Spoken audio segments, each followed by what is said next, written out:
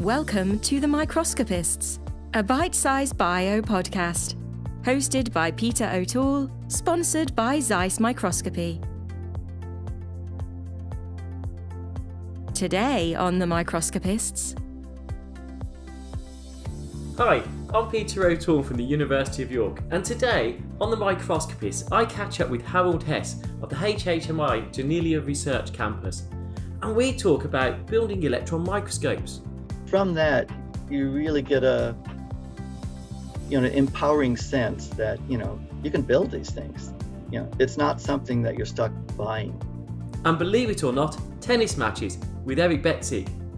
I think I run more, but he just gets the ball back and just wins every time without exerting too much energy. What his mother thought about his first palm images. I shared this photo, with my mother, and and she took a look at it. She was a medical technician, sort of by training, and in Southern German language, the Swabian, she said, "Das ist ein bisschen scheiße," which translated means she wasn't very impressed by it. And why following your scientific passions should be supported. The world really thrives by having different approaches, different ecosystems, and trying to unify it too much is good. You really need the sort of the diversity of approaches. All in this episode of the Microscopists.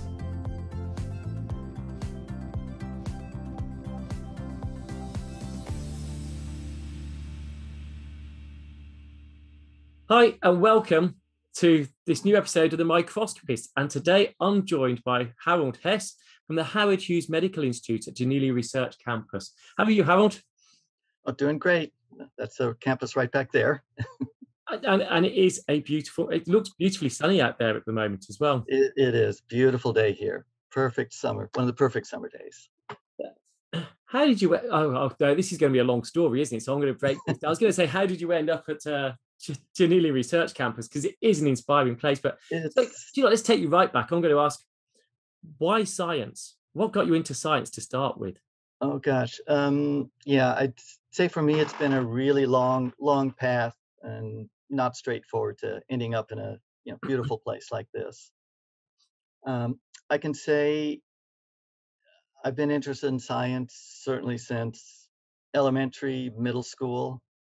I started out very curious, what is the biggest thing in the world? Typically what you'd ask as a young boy, in astronomy, looking at the stars, galaxies was there. And after a while, sort of went in the other direction. Okay, what's the smallest? And then you sort of keep going and you learn about atoms. And, a little bit later, protons and electrons, and you think, okay, this is what's the fundamental stuff that we're, made out of.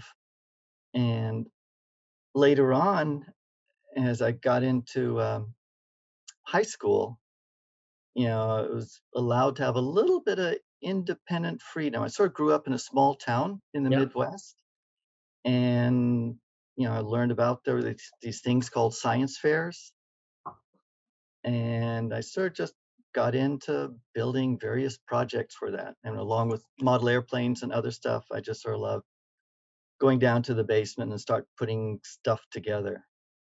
So what sort of stuff were you putting together? It was all over the place. I was inspired by, Scientific American used a long time ago, had some articles about doing your own experiments. So, just to see atomic particles like electrons, built actually a little cloud chamber, sent my parents off to truck stops to get dry ice and build it out of a inverted pot and, my gosh, get a little bit of radium source somewhere from the local watchmaker, radium dials, and then you could see little particle tracks. So that was that was the warm-up project. And so this was in your parents' basement, did you say? Parents, wherever there was space. So that was starting, and it sort of just kept going. There was just all these cool instruments that particle physicists were making just to see like what's the universe made out of. That spark chambers, bubble chambers, particle accelerators, scintillation counters. So I ended up, again, like Scientific American had these articles on how to build your own particle accelerator, and followed that to a certain extent. You need vacuum pumps. So being in a small town, you just go to the junkyard, get a refrigerator, cut out the compressor, fix it up a little bit inside, saw it open, which takes a couple days to saw with a hacksaw, and put things together gradually. And at that time, as a youngster, you could buy mercury diffusion pumps and things like that. And just that's a lot of physics and engineering put together. So I guess it was a physics path. It was very physics, yeah, because I just really loved the idea of like, what are the fundamental constituents of what matter is. And so, and also being in an environment where you could just make this a project, in a small town and putting things together. I think it gave me a very early sense of experimental physics, that many people don't have. So, as a schoolboy, you got into physics. Mm-hmm. Where did you see at that age? Where did you see your career going? What did you want to be? What did you aspire to be when you grew up and got a job? I was very scientifically inclined. I remember taking one of these career tests in high school where they try to assess your skills and things like that. And they said I should become a watchmaker. I didn't follow that path. No. But I did like tinkering with things a lot. So I think from there, it's, it might have been engineering or science. At that point, I wasn't sure exactly. But at some point then I, went on to the University of Chicago, and which was, I don't know, quite formative for me too. And as I don't know where you were brought up. So how big a change was moving to Chicago? Oh, it was traumatic. I grew up in a small town in the Midwest. Yep. Just a few thousand population. So I was a little bit the nerd, odd person there. And I had a chance to go take a little more engineering, a little bit more committed direction originally, but I thought, okay, let's keep options open. And I thought, okay, let's get a little bit more liberal arts, see everything, the sciences, the engineerings, and all that, to not commit too quickly to a path. Ended up at the University of Chicago there, and just tried to catch on again, coming up from the Midwest, small town. Then you go to a big city place where they really have, fluorescent lights and all these crazy things. It was a bit of a change. Being away from home was a bit of a change too, but struggled for a while, but I think managed to get into the groove after about a year or two. And you just said before, you were a bit of a small town, couple of thousand. You were the nerd, I think was the phrase you used. Oh, definitely. You into making things. Suddenly, you're going to be in a cohort of many like-minded people as well. Maybe not all, but some of them would have been very similar. What was that like, finding people that were similarly passionate about physics? Oh, yeah, that was. For me, it was scary. I was shy to approach any of these professors. They were like way up there, and what am I? Just another person entering this world. But there was one counselor who recommended that, I should go and, talk to some of the professors, get involved in some of their lab research. And so then I sort of took that maybe as a direction to go into. But certainly started out with, a heavy physics load. That was average, nothing special. Yep. Initially. I did really get into the lab side of doing the physics problems, and some of the professors I found, could be just so modest. Nobel Prize winner level, like Jim Cronin, who found parity violation.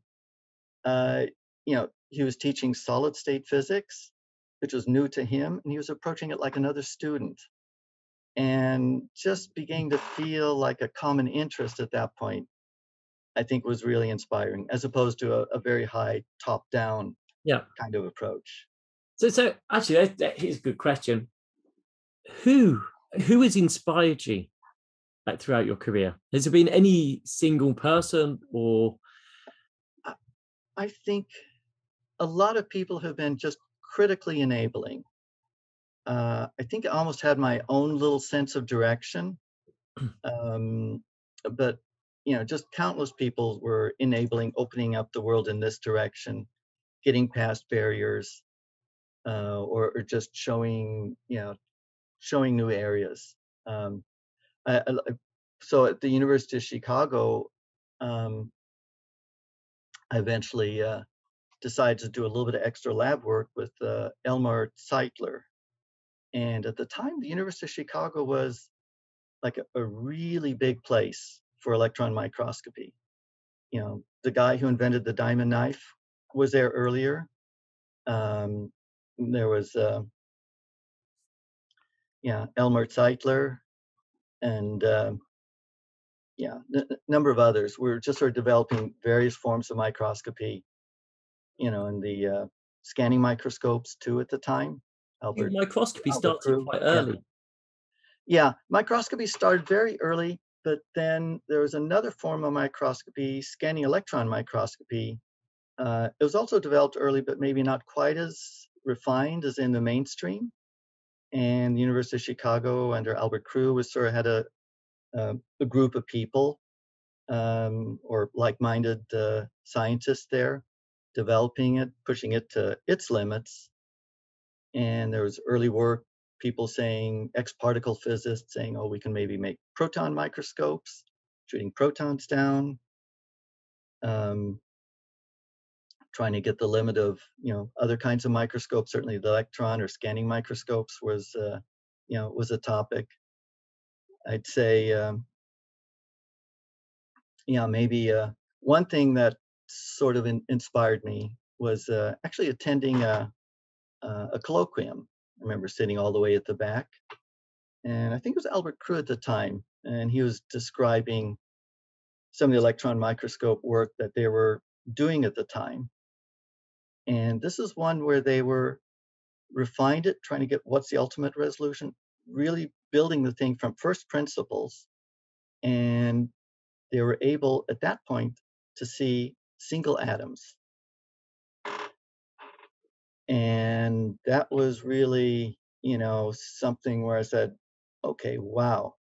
Before single atoms had been seen in something called a field ion microscope. So you just see atoms on the tip of a tungsten tip. Yeah. But these were now pictures of different heavy metal atoms, I think thorium, uranium, indium. And you could just sort of see them just literally sitting there on a piece of graphite. And they would just light up. And, and this was like an exciting time. Those, yes. I might. Are these pictures? So these are actually some of those pictures from that time? These were like very original to me. Like this is groundbreaking. The scale bar on the images that I've got in the background, for those listening, the scale bar is 1 nanometer, which is tiny, and the particles we're looking at are less than a nanometer. Oh yeah, I mean these are individual heavy metals. I'm not sure if this was indium or uranium or they were able to look at various atoms in even to a certain extent from spectral loss, trying to get their identity directly too. So this, to me, this was just amazing. And on top of that, you'll notice there's like a time scale. Yep. They weren't sitting there, they would move. So these were like movies of these guys moving around in time. So the scale bar here again for those listeners, 0 seconds, 15 seconds, 45 seconds. Right. And this is under vacuum. This is under vacuum. And they're moving. It's sort of idealized. I mean, this is mid-70s, so making movies was a little bit of a different enterprise back then than it would be today. and building scanning electronics and things like that. This is almost before computers were really there. It's all very analog based. So there's. So this is Yes. different again, though, isn't it? What so? Yes. So this is, after I saw those movie pictures, I thought, okay, I really need to get a little bit more involved with this. And this is a 1 million volt electron microscope. I remember my first visit with Professor Zeitler at the time. I mentioned building a 500,000 volt particle accelerator, and I guess he took that as an endorsement and signed me up. So I was lucky enough to participate in this. So this is a big sewer tank filled with sulfur hexafluorine for high pressures to act as an insulator. And inside was a 1 million volt structure. And it was a major construction project because everything is built on its own. How tall is this? Just to give an impression, because this is actually a much taller image than I have. Yeah, I think eye level is maybe about even with that large horizontal bar that you see in there. Just here. Yeah. Or if you look over at the side, you can see what looks like a typical lab cabinet. Oh yes. And a lab bench. Yeah.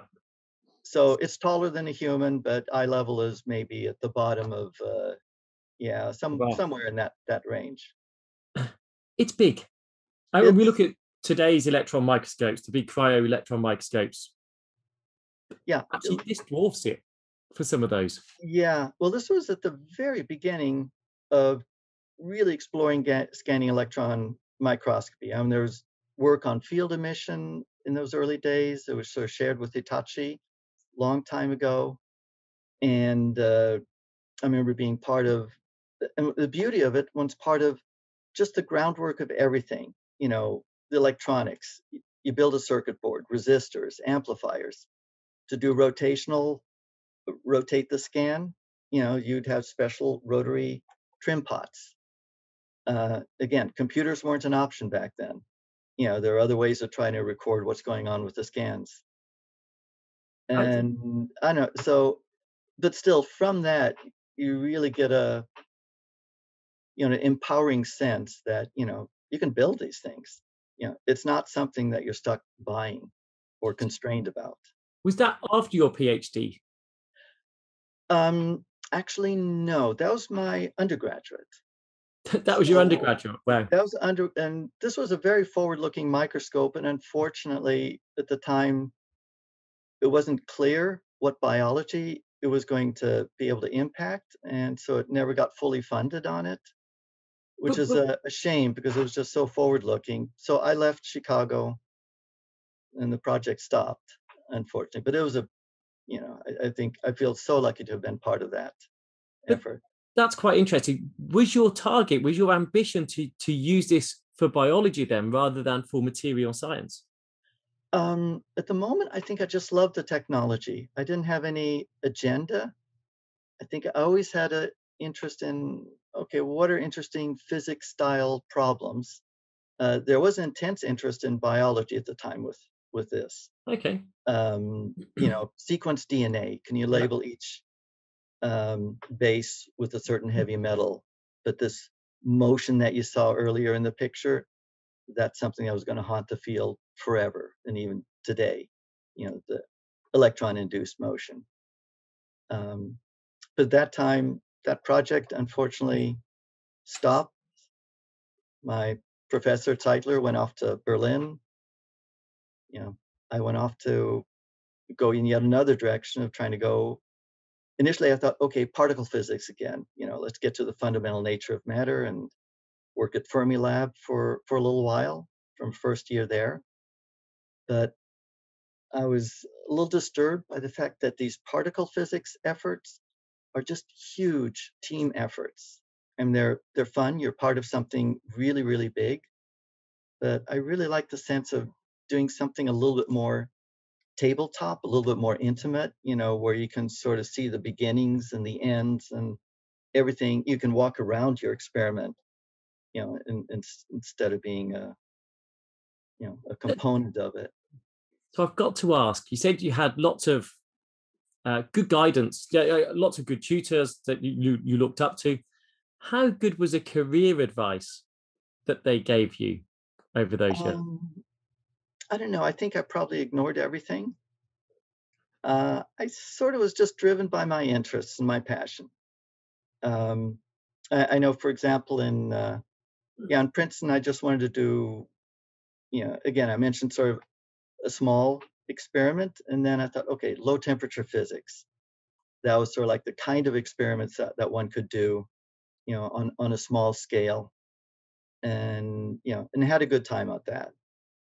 I think the guidance normally at that time was not explicit. It was like, okay, here's an option. You can go either up the postdoc track and go into the academic career, or one can sort of go into a more engineering path, still get involved with the semiconductor industry, join IBM or other places like that, which were super big. And I think I was exploring both, really not really biased toward one or the other, rather neutral and rather accommodating of, of what's available. I remember, when I was finishing, my postdoc, then of course the question comes up, where do I go? So I really applied to both areas. Oh, where did you end up going? Actually, I ended up going to MIT and so what I thought was like one of the most amazing problems that one could sort of go after. I was working as a PhD. I was working at low temperature property of glasses, and I thought, oh, glasses are messy, they're disorganized. And the project they had at MIT was, I thought, the ultimate physics thing, the ultimate thing in simplicity. It was like the hydrogen atom, just it by itself. And they had a great plan at the time to turn super cold hydrogen atom gas into something called a Bose-Einstein condensate. And for me, this was amazing. I mean, like from physics, you learn that there are like about 4 states of matter. There's there's earth, water, air, and fire. And this Bose condensate, this is supposed to be like the absolute new state of matter. This is a 5th state of matter. So I felt like, wow, I'm going to be part of this. And so I got there, and they had a scheme, again, tech heavy. You work on this special dilution refrigerator, and there was a scheme where you just fill it up with this hydrogen gas, you push a piston up, and you squeeze it tighter, and then poof, it's supposed to turn into a Bose-Einstein condensate. But really what happened, it just exploded and burned like crazy. Explosive research. Explosive, yeah. Hydrogen atoms love to combine to make molecular hydrogen. Which I guess is theoretically part of that concept. Yeah, well, so what happened, that was actually when it exploded, my little dreams that this could be part of a future career sort of evaporated with it. And so, and the stuff, the hydrogen burns on the walls. If you squeeze it too much, it burns in the gas. And, and they said, oh, write it up as a paper. But, like, okay, it's, So that's not fully, solves the problem. And I remember being pretty depressed by it and sort of going home, and then started thinking about the hyperfine energy levels of the hydrogen and magnetic bottles and how to cool it. And then just at home, largely in isolation, I wasn't going to conferences or anything like that. And I think that was actually a virtue. I came up with this little idea that you just had in the background a second ago, of this evaporative cooling. So you can have a gas, have it in a magnetic bottle, and if high energy atoms get out of the get out of that deep trap, they take away a lot of energy, and then the rest of the stuff in the middle gets colder and colder. You could write an equation for that and find that it's an amazingly powerful cooling tool to work. And at that time I was ecstatic again. It's things go in fluctuations, from ecstasy to depression and back and forth. So actually, just dwelling on that point, you say you've had highs and lows. How low are the lows? How high are the highs? Super. Yeah. How do you cope with both extremes? Because actually, extreme high can be equally risky as extreme lows. Yeah. I think this one was a high, but it was a little bit of a self-contained one. I felt like I was owned the secret of the universe, but couldn't go further on it or execute. And then finally I realized, okay, maybe time to open up. Maybe other people know more, and mention it eventually to my advisor. A few months later, and they sort of developed the idea, and then and actually one very interesting thing, my advisor's father-in-law was John Bardeen, and he's a double Nobel laureate who invented the transistor and understood superconductivity. And so he invited me to sit down with him, and I explained this thing. And then he just asked one little question, like, how do you make the high energy atoms that evaporatively cool? And that was like so key and so to the heart of the problem. It gets into scattering cross sections and physics. And then you sort of from the high, you go all the way back down to the low. And it's only when you're at the bottom that you fight to build yourself back up again. And then you think, okay, how can you get around this dilemma? You obsess out. And then I figured out some scheme to evaporate and compress and combine things, and eventually made what was a usable technique to go forward. Now, one thing, you're asking about the lows. A little bit after this, I decided I sort of need to move on from, this area. It was a small part of the Science Foundation budget, so there wasn't like a second budget available for me to start off doing this at some other university. So basically, I got lucky enough to be accepted at Bell Laboratories, but at the same time, I felt like, okay, I have to say goodbye to that field. So I think that was super painful, because I sort of developed something, committed to it, put my heart into it as much as you ever could, and then and could sort of participate a little bit at the tail end of it. But now had to go off, in a place with super smart people, all with established careers, and try to find a new niche from nothing. And I couldn't really, go from what I had in the past. And that's a tough ask to, I guess, be very specialist, very expert in one area, and then I guess change and become expert in another area, which it's a lot of background to pick up, and yeah, a daunting challenge, I guess. Yeah, and to know that whatever you go into is the right thing too, because you want to make sure it works out in the future.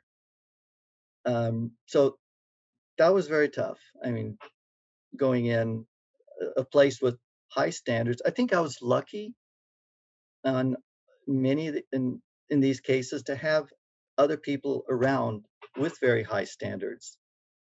And then you have to say, okay, I got to meet this thing. And it was, like I said earlier, it was very, very demanding, very soul searching. I put literally my whole life into that just to get a toehold on being a scientist and not sort of slipping down, and managed to sort of switch directions. But I built on my background. I had low temperature experimental fingers, that I could sort of build on from that.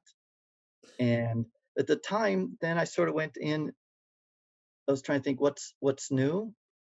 And at the time, scan probe microscopy was just coming on.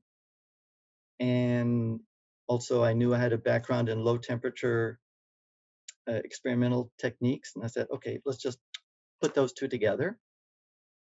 And I was thinking, I go to Bell Labs, they don't do atoms, but they do electrons at a place like that. So let's do evaporative cooling of electrons. So that was my first, I still had evaporation on my mind and couldn't get it off. So But anyway, so I was evaporating electrons off of a tip into a material, and then just built a little bit of a experimental infrastructure where I started just to explore different kinds of physical phenomena, that you can actually look at using these probes. So at that point, you could say I sort of returned to microscopy, but this is a very physicist sort of microscopy, using these these probe instruments, that can go in, and and in the end, I sort of caught on and managed to sort of define my own little space, my own little field. I always think that should be a goal of people, to what extent it's getting harder and harder to do that. But to say, can you sort of open up a little field here or there as a measure of success? And that's sort of what they expected at Bell Labs. You're literally a one person in a lab. If you're lucky, you got a technician, and if you're even luckier, you might have one postdoc to help you out on things. But you really learn then to rely on other people in terms of collaborations. Some people, they might know what a laser is.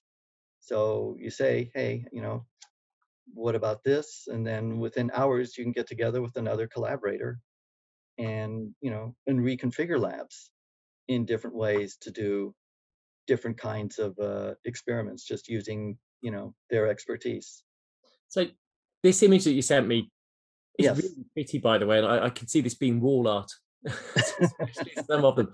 So if I'm right, when you kindly sent through some of these pictures, and this one is some of the images from the scanning probe microscope from the Bell Labs, I think. Yes, that's correct. So like, I was always, after seeing the Chicago work of seeing individual atoms, I thought, okay, I got to see individual somethings. And so the one with the colorful blue hexagonal arrangement, about the size of those three spots, that's about the size of a nuclear pore, a little over 100 nanometers. And each spot is one magnetic flux quanta, like 1 unit of magnetic flux. And there's like, and you can visualize these things. I was sort of like lucky to be the first person that could visualize these things with a scanning tunneling microscope.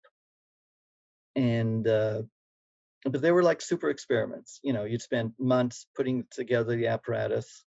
It would fail, you would persist, and you would keep going and eventually get it, eventually get a picture like that. How exciting is it when you see that image and you see it come in front of you? How excited do you get at that point? Well, at this point, it's a transition. You're coming from a low, from just feeling totally incompetent, to the other end. It's satisfying. I wouldn't say get overly excited, because that wears off pretty quickly, and then you worry about the next thing. But it was satisfying to be there, see this thing. This is a very curious electron structure. For the first time, and then you think, okay, where can this continue? What can be next? And this ended up being a little bit of it works on this sample under these special, sub 1 Kelvin conditions. And so I thought, okay, let's try some more scan probes. And I imaged those with a teeny little magnetic sensor. The picture that's right behind you in the middle, that's trying to use a single electron transistor, which scans the surface. So I'm seeing fields, and those are like individual atoms charged up with either +1 electron, or the dark spots are minus. And so you can actually see, electric fields from a 1 electron sensitivity. And there I was collaborating with a person at Bell Labs who invented the single electron transistor. And we just said, can we make one of these on the end of a little needle and use it as a microscope? And he said, sure. We got together, and about 1.5 years later, that picture came out. It's strange, but the image there is very much like a single molecule image as well. Yeah, very much. The early ones. So that image from myself That my PhD thesis was full of images like that, but from a microscope, a light microscope. And a light microscope. So similar. Similar, yes. So similar. But pretty much the same. They look dots of intensity on a grainy background. Yeah. You like to play with color scales, which is always cool. and red and black is always sort of a very, powerful color scale that people like to use. The picture on the other side, that one. Yeah, that was, at Bell Labs, I met, a colleague, Eric Betzig, who you, I guess, interviewed earlier. And he was just taking pictures of single molecules at the time. And we became good friends. We played tennis at sunrise almost every morning when we were at Bell Labs. How early sunrise where Bell Labs? We'd be actually pretty competitive. Who was the first one into Bell Labs? Who works the hardest? Okay. And and we'd be often in at the lab before it even got light. And if I saw his car, in the parking lot before mine, I would just sort of touch the hood to see how warm it is. Get a sense of how many minutes he beat me by. You're not at all competitive then, Harold. No. Oh yes, yeah, it's good competitive, not bad competitive. So who is a better tennis player? I think I run more, but he just gets the ball back and just wins every time without exerting too much energy. Or if I play ping pong with him, he'll just sort of sit down and yawn and read a book and the same time play ping pong, and I'm running back and forth on the table. And you need to watch his tactics and then play against them. Yes. You still play tennis with Eric? That's sort of, he left to go to Berkeley. So, on the occasions that he's here, we try to find time for that, but I do miss it. I mean, it's sort of like a good time to unwind, put things back in perspective. And more the tennis than the table tennis? Yeah, probably more real tennis than the table tennis. Yeah, that's true. So look, I guess on grass, on hard court, on usually it's whatever's available, on asphalt with grass growing in all the cracks, it's whatever works. We're not too picky. That sounds familiar as well. But or swatting bugs while you're swatting tennis balls, it all all works out well. So I was just going to say that. Yeah. Oh, sorry. So that's where you met Eric to start with. Yes. You then formed quite a formidable team. Going forward, is that fair to say a team? Because you were both independent of each other. Oh yeah. But worked extremely closely together. How similar are your personalities? I think we're both very intense scientists and physicists. I think we're just highly driven. What really needs to be answered. I think we have a lot in common in terms of the worldview of what matters, what doesn't matter. Technology, we'd be very fluent, talking to each other about this or that issue. He was working on single molecules, and I was doing low temperature bizarre things. I thought, okay, my stuff, seeing a single electron is smaller and better than him seeing a molecule, but really seeing a molecule is actually a little bit more important than seeing a single electron in the end. So, but we did at the end, largely we're like a parallel effort. And at the end, we did collaborate on one experiment. And that was that last picture, which you had up there just to the right of your face, which looked like lots of little rings. He knew how to make, exactly that one. Yeah, he knew how to make these special near field tips. I could make a low temperature environment. We brought in another person, Tim Harris, who knew what a laser was. And, and within a few weeks, that was sort of like the magic of having independent collaboration teams. We just sort of put everything together, and we're able to see like individual luminescent centers in in a semiconductor. And so it was important that teamwork, Bell Labs encourage that sort of you're a lab to yourself and installation, but actually working as a team and bringing in collaborators was obviously really important. Super important. I presume, well, obviously you know at Janelia, but you didn't go straight to Janelia from Bell Labs. No, Bell Labs was undergoing a little bit of soul searching at the time, and the message coming in from the very top was, well, you guys are great physicists, scientists, and you publish. Can you guys do something real to help the bottom line? AT&T wasn't a monopoly anymore. Yeah. It was becoming much more competitive, and both the telecommunications technology needed help to stay abreast on this competition. And at the time, for example, I think even AT&T bought up NCR, which stands for National Cash Register Company. So they make checkout tools and machines for the whole retail industry. And then sort of ended up using, and I was very sensitive to this. Instead of just sort of running off to the academic world, I thought, here's a new challenge. And and try to understand, okay, what's where can we go with this?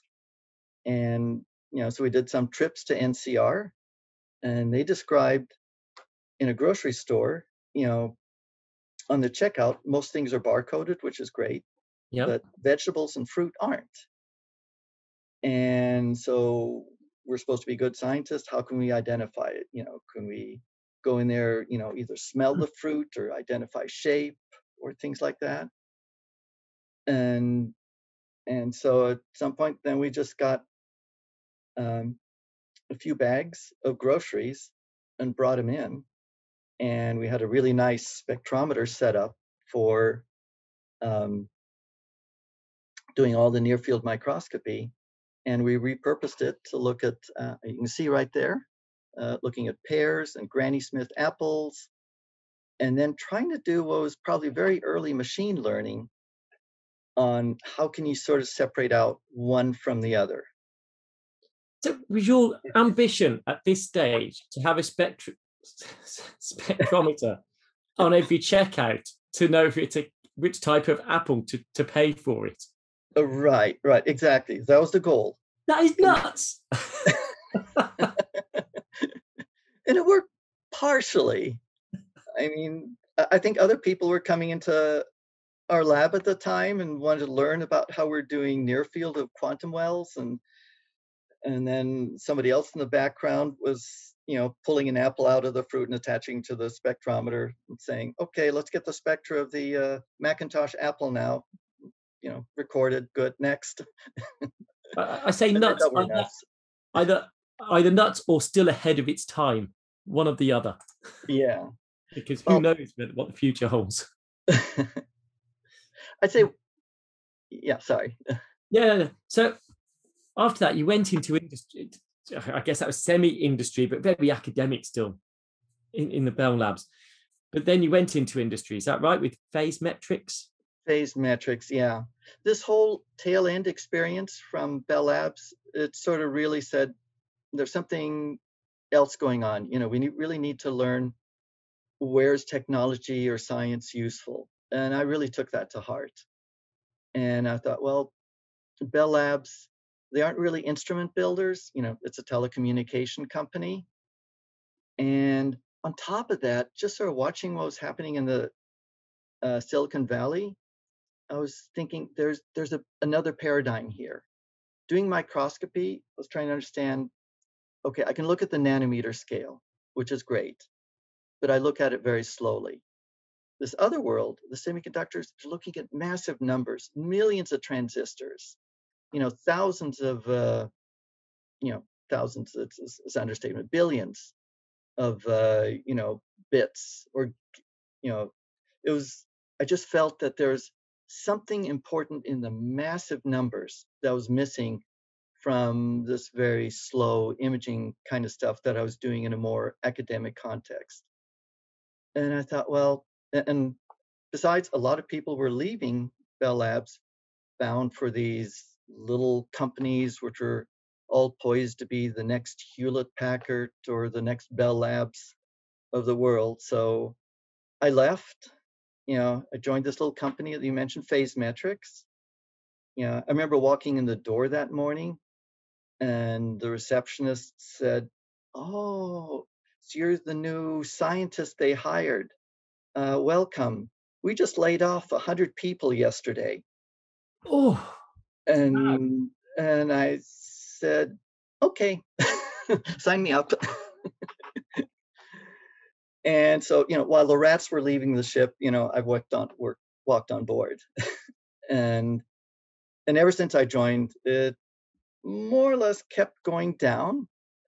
But it was the industry to me seemed like the perfect embodiment of sort of what I wanted to learn. This was a hard disk drive industry, and I really wanted to see, can we characterize, like I said earlier, the billions of information? Can you make scanning equipment that scans cheap, fast, high throughput, very different than an academic paradigm? And I was just sort of committed, blindsided a little bit, and I just sort of went ahead with that. Made multi-phase interferometric a structure. They measure heights of the read head. They're measuring disk quality. Are there defects? Can you spin through a disk, find all the defects, reject good or bad? And had a really cool technology. And that what you see there is a multi-phase interferometer. Right now it's on the semiconductor wafer there to see how well it applies for that. The little arm that sticks right over your head is based on fiber optics, telecommunication technology, and it has nanometer sensitivity, can map these things, within a minute. And it was, I think, by all scientific standards, a success, but basically it was a big failure. So what happened at the end? I was a little naive. I didn't fully understand one key word, customer.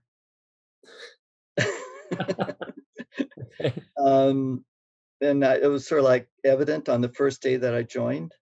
The customers for these kind of instruments, they're hard disk manufacturers.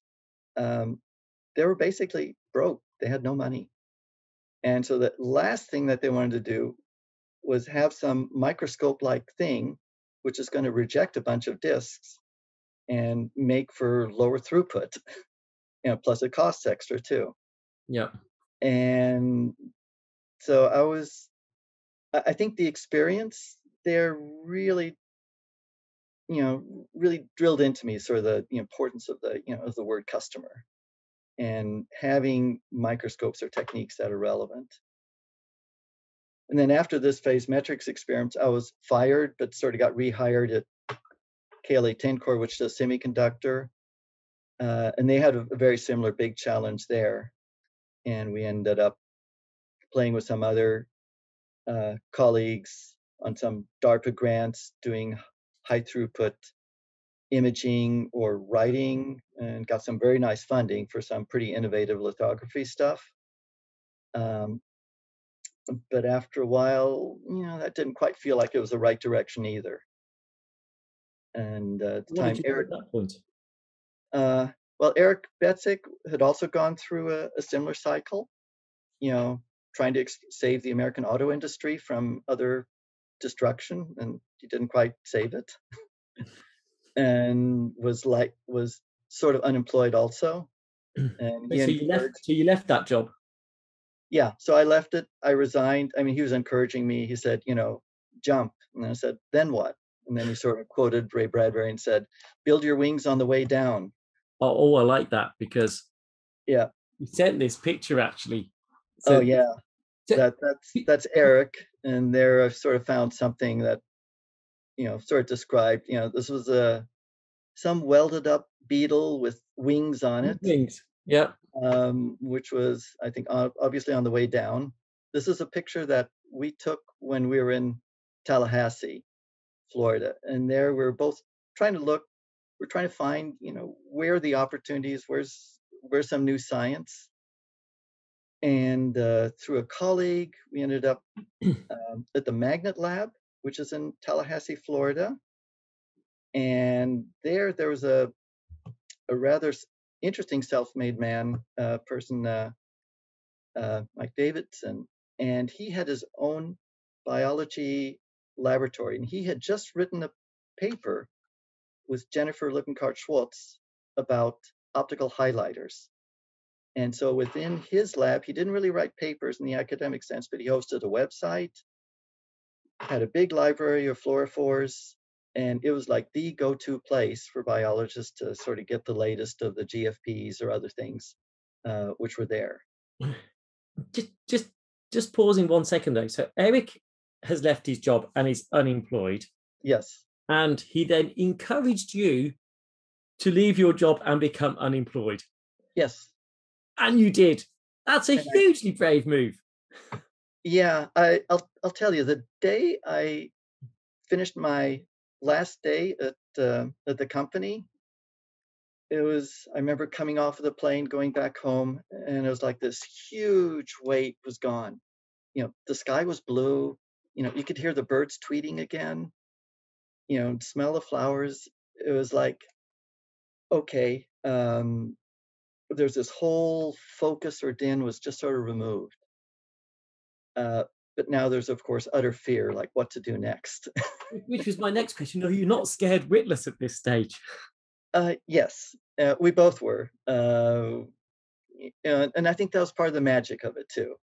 You know, when you don't have anything else to fall back on, you're forced to be creative or forced to do new things. And then we explored, like what you see, we're both trying to build our wings on the way down, and we ended up in Tallahassee there. And, you know, and got lucky, actually. I mean, there's lucky to meet the right people, and lucky also to have eyes open and be aware. And we learned then of these blinking fluorophores, and, you know, things moved forward pretty quickly from there. So this picture was also on Eric's recording. This is your lounge, correct? Yes, my living room in La Jolla. That's right. And were you unemployed when you made this? Oh, definitely, yeah. So that looks rather expensive as well.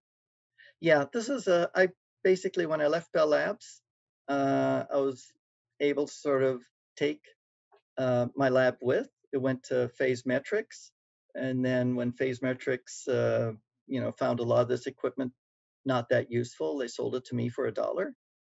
And then I set some of these leftover toys up, and you're seeing there is the first palm microscope that we're just beginning to try out. I think off to the side of the picture, I think Eric is sitting in the couch, but he's not visible right there in this picture. But it was great. I mean, the ability to just go and do things, get things super cheap off of eBay, it's not that much of an impediment. I mean, people spend more remodeling their bathrooms or kitchens, you know, than we did playing around, you know, with these things. Yeah. You needed a basement. You started in your parents' basement, and you've moved out the basement into your own lounge. Yes, exactly. So we just set up total freedom to do everything in that. It's like you hadn't grown up really at that point. Oh, exactly, exactly. Never grow up.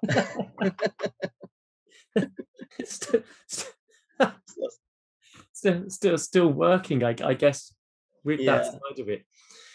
So obviously this is the big thing, and where you, I guess, we now come into kind of current times with the palm side of things, and obviously that led, more of your work then led to a Nobel Prize through that stage. I've got some other images. So actually this is now. Oh yes, this is. We then connected up to Jennifer Lippincott-Schwartz, and you know, both of us. You know, I think Eric met her first. We both flew over to her lab, met on the airplane, and because he was living in Michigan, I was in San Diego, and she, amazingly enough, listened to us and said, "Okay, here's a dark room. Here's a corner. and gave us some space to set up the thing. So it was wintertime when we were doing these experiments. George Patterson was there, and he had provided the floor for us, and we were working from before sunrise to after sunset in that little lab. And it was cold in there in the winter too. But we just persisted. And it now looks like a basement. Yeah, it was. It was cold, concrete floor. And that was the focus there for a while. But yeah. And these, for anyone who hasn't seen a palm image. That was our very first, or I shouldn't say the very first, but among the first palm images. And and that's the one that we eventually, with a lot of fighting, got into Science magazine. There's one interesting little story behind that picture. I really haven't told many other people about it, but I shared this photo, with my mother, and and she took a look at it. She was a medical technician, sort of by training, and in Southern German language, the Swabian, she said, "Das ist ein bisschen scheiße," which translated means she wasn't very impressed by it. and then I asked her why. I said, "Oh, this is better than the resolution of microscope." So, but she was, doing bacteriology in the lab sort of after World War II, and a lot of people were dying with TB. And one of the standards at the time was, "Can you see TB?" So, I asked her why isn't this good? And she said, "Well, can you see TB with it?" And TB are really tiny, very hard to see. And then I was thinking, well, can we somehow label these? And then she added, can you see it in the sputum? And this is getting a little bit too real for me, but the one big story behind it really relates to where a lot of microscopy comes from. Because in the early 1900s, there's Robert Koch. He was the first person to really see individual TB bacteria, using at the time what was like the most advanced, microscopes, from Abbey, where they really learned how to optimize it. There was Zeiss microscopes at the time, and they learned the staining, so that was tremendously relevant, to society back then. So in a way, it sort of sets, this is cool, but, from standards from 100 years ago, what they were seeing with the advances of microscopy were really a major impact. And I always think, well, okay, really need to go, how far can you go with these? So I think that's not the end. So obviously, that's with light. We will always be limited, I think, with what we can achieve with light. But obviously, you've now moved a lot into coming back to the electrons again. Right. Bringing those together, which is a big area, actually, of a big emerging area. I don't think I think we're still in a innovator stage. I feel that's right. I feel tremendously lucky. After that, Janelia came up too as a place to be. This place back here just came out of the mud about 15 years ago. And and there was just a confluence of ideas.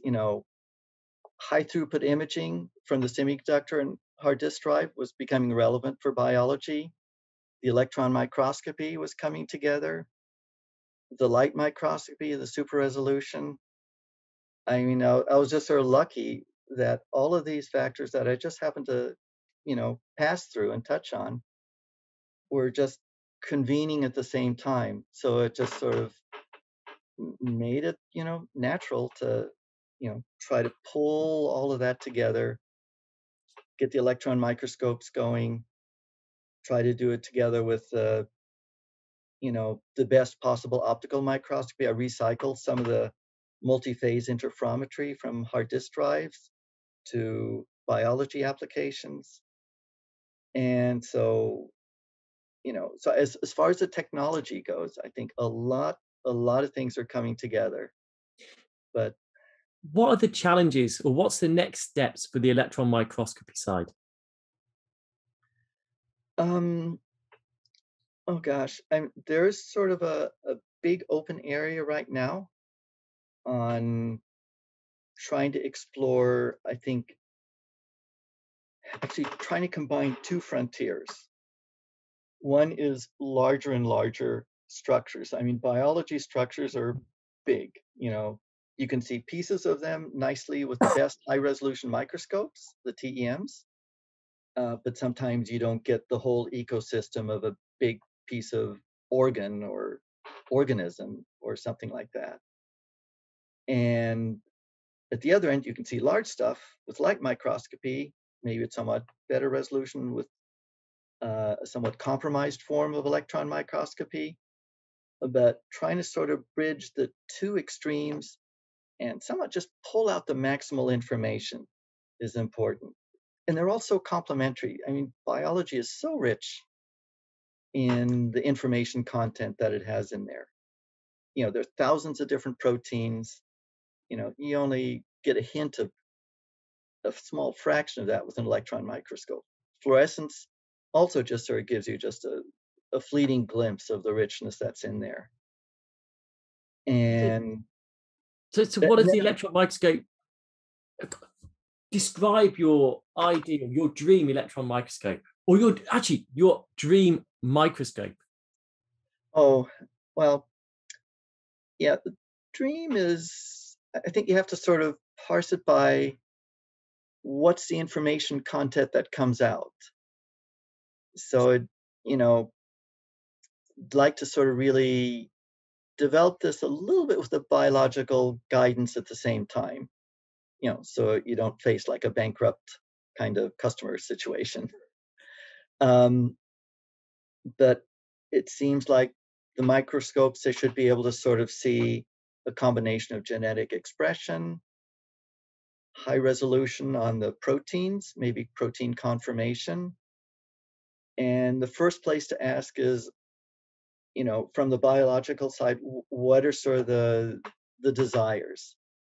And then you come back to the other side, the toolkit, because people do what you know how to do. And then you try to see, okay, is there some space where you can try to encompass both of those? And I think they sort of align pretty much with what people are thinking about right now in terms of the challenges. I mean, getting genetic expression information out, getting protein labels, trying to see a protein conformation state in a native environment is a big, holy grail right now for a lot of people. And I always look a little bit to the edges of the field. Often this is Bell Labs when it sort of comes in with this mind. There are all these people occupying spaces in the field. And then you try to find the white space, what's not touched on quite yet. And usually you find that sometimes by trying to get a little innovation on the microscopy side, which might allow you to sort of go a little deeper in one dimension or another.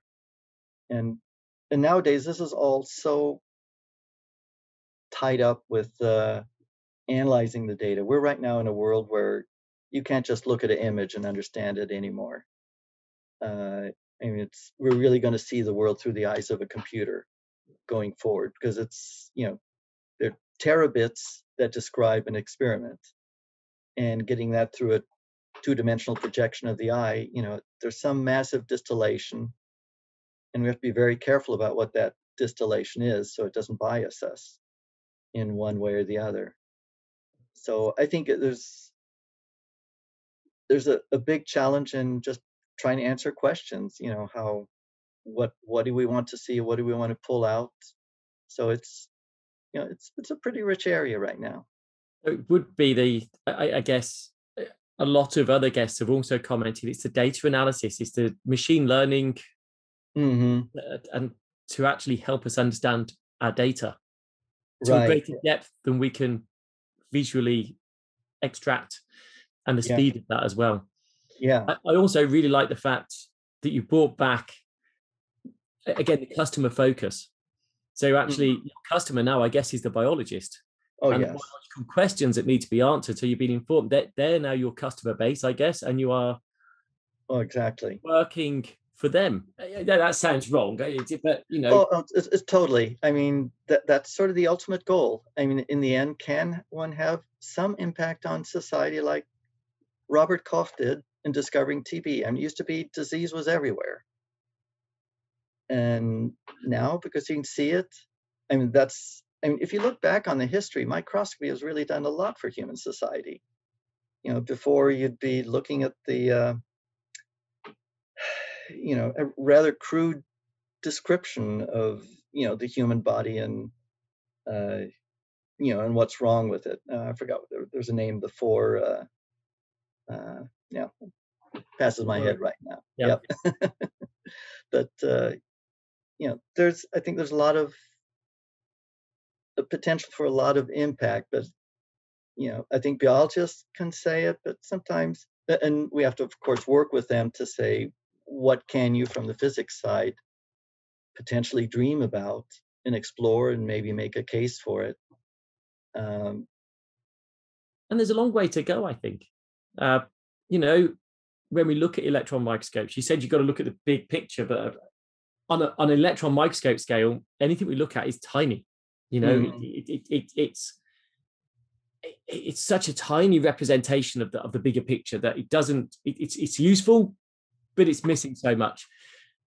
And I think there may be detractors in the field even that may say that actually, what is the point? Because actually, I think even Eric said you need the live side of things. But yeah, that's today. I think the future could be different. And as with many things, even if you go back now to your first electron microscope, that was with a 1 megavolt. It never made it into the bio world, particularly. Right. But look how that field has moved and developed to solve. Tremendously. Yeah. Very much according to those original dreams. But you're right, the time dimension's important. It's all about just pulling out information, maybe with emphasis on the resolution, maybe emphasis on the time. But biology is just such a fun, rich system to think about. You mentioned time, and we've actually gone over 1 hour already. So, and I've got more questions, but okay. I guess we'll have to shelve some of those questions. I would like to ask. So just because time is quite short, what would you say your biggest weakness is, and what is your biggest strength? I think they go together a little bit. I tend to be, I think, very responsive to, do what other people want in the end, and, ended up going into directions like looking at fruit, which maybe didn't bear any fruit in the end, so to say. And, but at the same time, being very open and listening, you just get a chance. I mean, I think I've been lucky just to have a chance through all of these ups and downs, failures, unemployment, and that, have had the opportunity to sort of explore a rich combination of different fields and different ways of looking at it. And so I think that gives me a little perspective, which I think is useful. And also a set of experience and tools, by having passed through all these different areas, I think is useful. I mean, it didn't make for a, super smooth, secure life or anything like that, but it taking the risks, for me at least, worked out. Yes, combination very of luck successful. and persistence. And what is your pet hate? Pet hate. I think sometimes I get a little bit annoyed by doing science, sometimes for the sake of security or not going far enough. it's like trying to do this for a next paper. I mean, sometimes I think people get wrapped up with a lot of parts of the biological culture, or I should say science culture, where there's certain expectations on publishing and talks and things like that, which to me sometimes are a little bit at the odds of going your own way with a passion in your own direction. So sometimes the nail that sticks up sort of gets hammered down. Yeah. And I think having a little accommodation for that is good. I think the world really thrives by having different approaches, different ecosystems, and trying to unify it too much is good. I mean, you really need the sort of the diversity of approaches that are out there. Okay. So so I think I think the pet hate is sort of combined with the sort of pet desire to have these very diverse approaches for trying to go after science and take very non-standard paths to get there. Well, you've exemplified that quite nicely throughout your own career. Harold, we'll have to call it there because I think we've gone over. But thank you so much for your time today. It's been fascinating to hear about your track record throughout this. It's been quite amazing, and I think lots will find it quite inspiring. And to have the confidence to take a risk every now and then, because if you really want to succeed, I guess you have to follow your passions. That's exactly what you've done and brought them all together very nicely. So thank you very much for your time. And you know what? You chime so much with Jeff Lichtman's work with the big connectomics, which I know you're very, I was going to say connected to, but that's really not the right way to word it for this.